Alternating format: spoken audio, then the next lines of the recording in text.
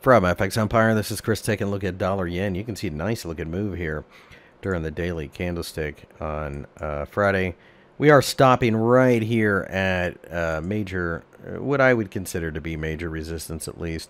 It is a marketplace that looks very likely to continue to see interest at the 108.5 level, and therefore it's very unlikely to break out right away. But once we do, we've got to deal with the 50-day EMA. I think short-term pullbacks will probably continue to build up pressure.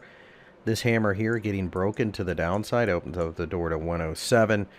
But if we finally break 108.70 or so, then I think we take this wipeout candle out to the upside.